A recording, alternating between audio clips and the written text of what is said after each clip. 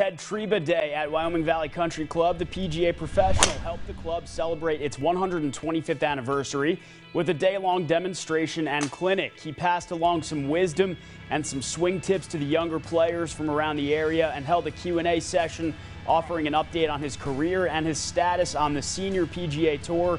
Tryba was thrilled to be back at his old stomping grounds. It's actually a great pleasure for me to be back here today. I grew up here at this golf course when I've been here since I've been 5 years old, and all my memories and everything that I have from here is just fantastic. It's probably the course I love deepest in my heart out of any course I've ever played, just because of the tradition and where I grew up and all the friends and people that helped me along my way. Today we're really excited to welcome Ted Tryba, who was homegrown, grew up here, caddied here. His dad was a caddy here. His grandfather was a caddy here. He really volunteered to make a trip all the way to Florida and spend some time with our membership, and especially the youth of the club.